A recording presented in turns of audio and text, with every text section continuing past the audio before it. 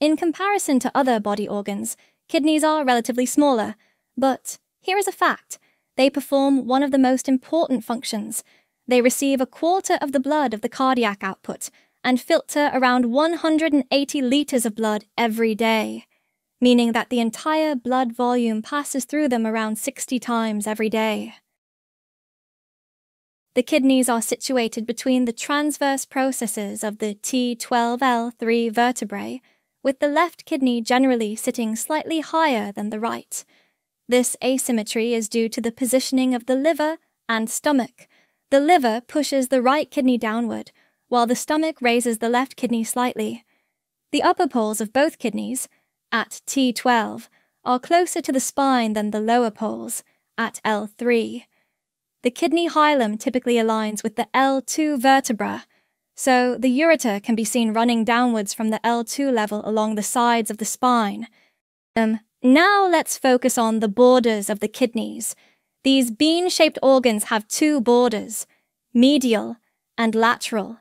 The lateral border faces outward towards the periphery, while the medial border is oriented towards the midline. The medial border features a crucial landmark known as the hilum, which serves as the entry and exit point for the kidney's vessels and ureter. Internal anatomy.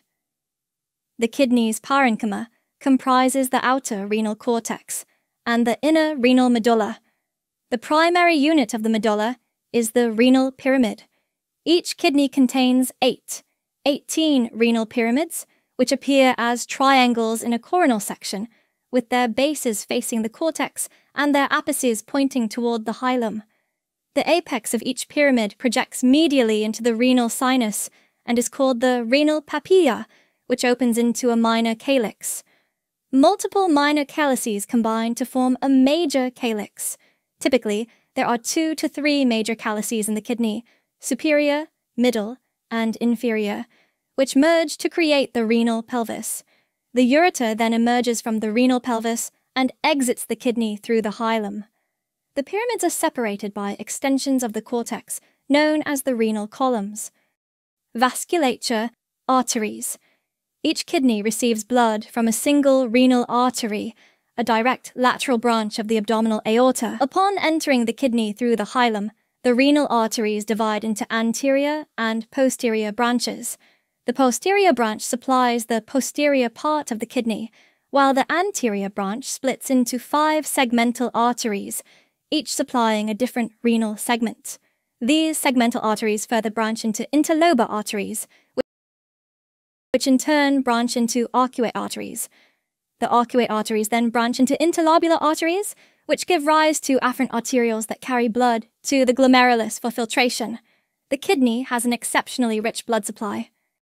Venous drainage. After leaving the nephron, the capillaries condense to form interlobular veins. Similar to the arterial branches, the interlobular veins merge to become arcuate veins at the base of the medullary pyramids, and then interlobar veins. About 5 or 6 interlobar veins join to form each renal vein. Unlike the arterial branches, the tributaries of the renal vein communicate with each other.